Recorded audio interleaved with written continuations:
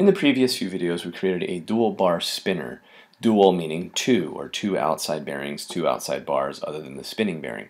Now in this video we're going to create something a little more complex and maybe a little more popular and common, the tri-bar spinner, or a triangular, or tri meaning three bars from the center spinner, or three outside bearings. So to do that, we're going to start the same way as the other one. Now we're not going to use the tubes, even though they're a little faster, because using the cylinder holes will allow us to customize this more easily later. So we'll drag out a hole for the spinner, and we need it to be 22 millimeters wide by 7 millimeters thick. So we're going to start with those dimensions for the center bearing. There's our hole for a center bearing, and we need to make a solid casing around that to hold the bearing. So we're going to need to up the sides first to make it nice and smooth, and then we'll duplicate that, and we'll change the dimensions right away, first of all.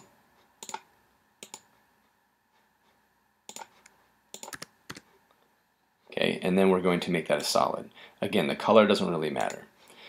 Once you have that as solid, an easy way to line them up is to drag them both and choose the Align tool, and then when you select the center of each dimension, it will line it up that way, and we can then group them together to cut the hole out. This is the same way we did on the other videos. Now from here, there's a little more math involved, because you can think of it like kind of like the spokes of a wheel. You're going to need even spacing and even angles for these protrusions from the center. So really it's like a wheel or a circle with three spokes, evenly spaced. To get that even spacing, we have to do the math and recognize that a circle is 360 degrees around. So if we want these evenly spaced, each one is going to have to be a 120 degree angle. So to do this, we're going to take our first ring, duplicate it, and then we can just move it straight down until it's just overlapping. Now we can group this together. This would be like one of the spokes. Now this is the simplest way to do it. We'll show a little more complex way in just a second. And that's a simple spoke where you just have two rings. This will be the middle spinning bearing, and this will be an outer weight bearing. From here we can then duplicate this and then rotate it 120 degrees. Now you want to go on the outside of this ring, because if you don't, you can't get exactly 120 degrees. So when we rotate this 120 degrees, it'll be at the right angle, and then we simply have to move it and position it so it's exactly on top of the other one. Alright, and then we can duplicate it again, and it will rotate it again. The nice thing about the duplicate feature in here is it remembers the moves and rotations you did, and it will repeat that process the next time you duplicate. So we have now just made the simplest tri-bar spinner that you can make. However, we're going to make this a little more fancy. And to do that, we can do what we did before. We can select all of it and ungroup them. Now there's actually several different pieces here, so if we want to really do this, we're going to have to ungroup them yet again, because we had groups of groups.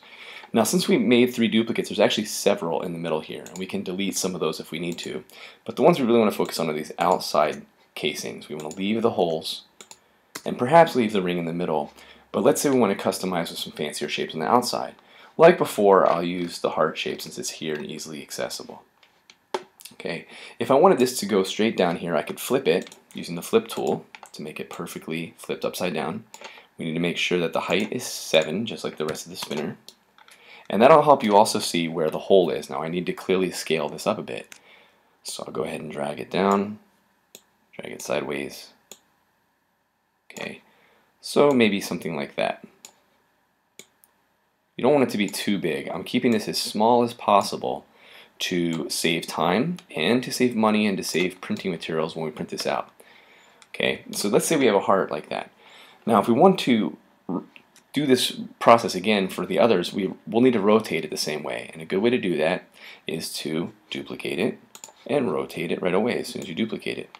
And I can make this one rotate 120 degrees. Now I can move it into position like so. You got to make sure you have a little bit of space around each side, or when you 3D print it, it won't fit in there. And then I can duplicate that again, and it copies the process. So you can see it's very easy to make a customized bearing this way, because the holes are already in position. When we group this together now, those holes will cut back through it. Now there's a nice heart-shaped one, or maybe it looks like a clover or a flower now. If we wanted to make it a little more edgy, we could have done something to that heart first before duplicating it. So for example, we could have cut some more holes in it. Let's make it a little more like a ninja star or something, or a flame, by cutting some holes into the corner here of this heart. top view, it can be a very easy way to compare and see if you actually have enough room. There we go. So now let's see if we can cut into this heart here by selecting the heart and the 2 holes.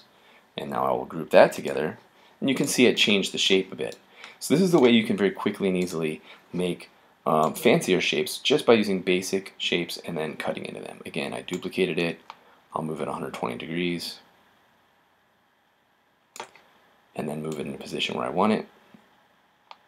I want to make sure it looks like the other one, and then duplicate it again. And it's that simple to make a fancy tri-bar spinner.